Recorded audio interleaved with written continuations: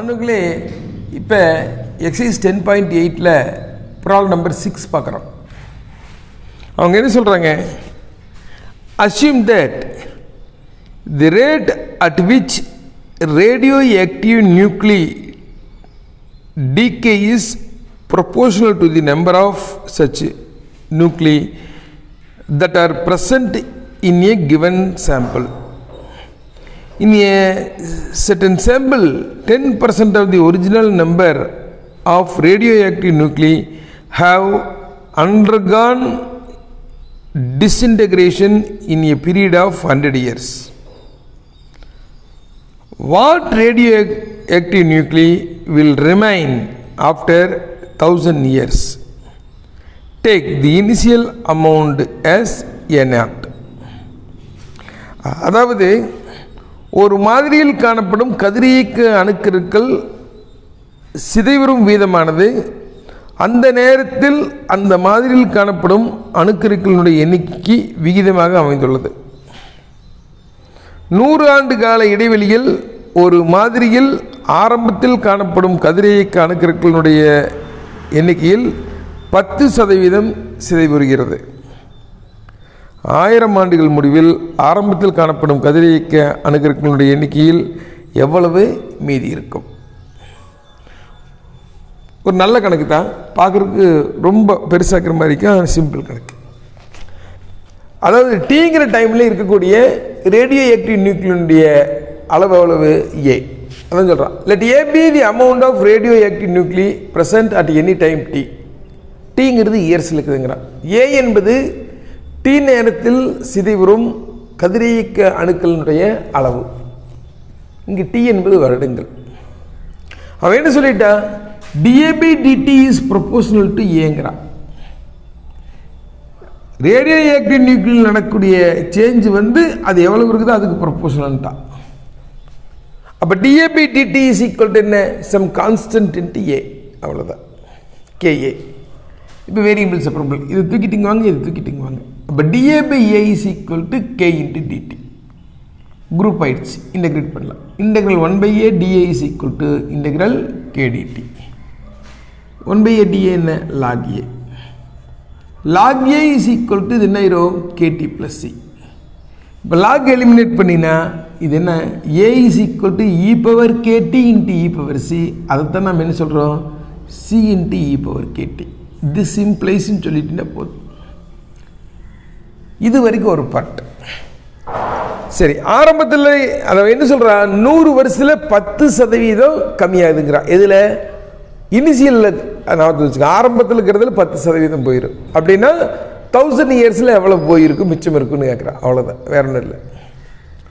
அதாவது நான் என்ன சொல்கிறேன்னா, நம்மளே அசியூம் பண்ணலாம். when t is equal to 0, t is equal to 0 எனில் let a is equal to a0. a is equal to a0 என்க நீயே நினச்சிக்கணும் ஆரம்பத்தில். ஏன்னா ஆரம்பத்தை பேஸ் பண்ணி தான் கணக்கு போடுறோம். சரி, அப்போ இது என்ன ஆகுன்னு பாருங்க. a0 is equal to c into e power 0. e power 0 ஆயிடுச்சு இந்த கணக்கில். c is equal to என்ன? a0. அப்போ therefore இனிமேல் நம்ம பயன்படுத்தக்கூடிய a is equal to என்ன ஆயிரும்? a0 into e power kt. இந்த ஸ்டேஜுக்கு வந்தாச்சு. அடுத்தது அவன் என்ன சொல்கிறான், 100 வருஷத்தில் 10% ஆஃப் a0 காணாமல் போயிதுங்கிறான். அதான் சொல்கிறான், when t is equal to 100, t is equal to 100 எனில்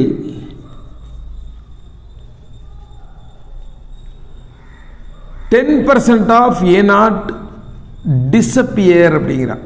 காணாமல் போச்சு கதிரியக்கத்தில். சிதைவுறும் 10% ஆஃப் a0 சிதைவுறும். இப்போ ஒன்று மட்டும் ஞாபகத்தில் வச்சுக்கோங்க, காணாமல் போனது கணக்கு போட முடியாது, இருக்கிறதுக்கு தான் கணக்கு போட முடியும்.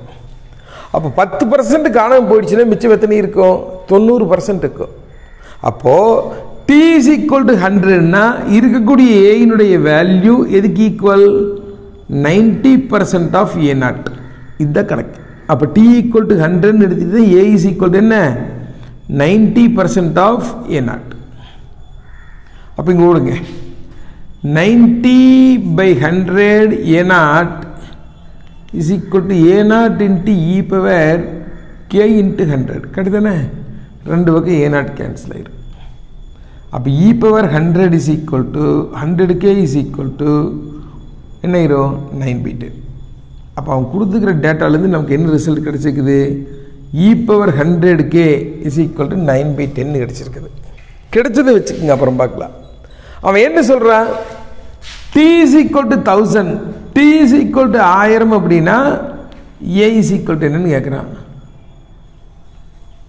போடுங்க இங்கே ஏல a is equal to a0 into e power k into 1000 தானே அப்போ 1000k இருக்குது ஆனால் உனக்கு என்ன தெரியும் e power 100k தான் தெரியும் அப்போ இது எப்படி எழுதலாம் பாருங்க அட்ஜஸ்ட் பண்ணி எழுதுறேன் a0 into இது இப்படி எழுதுனா கரெக்டுங்கிறேன் e power 100k whole power 10 பவருக்கு power multiply பண்ணிக்கலாம் e power 100k உடைய வேல்யூ நம்ம எவ்வளவு 9/10 அப்போது a is equal to உனக்கு என்ன கிடைச்சிங்கன்னு பாருங்க a0 into 9/10 power 10 times அப்போ ஆஃப்டர் 100 years 1000 years எவ்வளவு a மிச்சமுக்கு நம்ம கையில் 9/10 whole power 10 times of a0 மிச்சம் இருக்கு அவ்வளோதான் கதை அதான் சொல்கிறேன் hence the radio active nuclear remains after 1000 years is அதாவது 1000 ஆண்டுகளுக்கு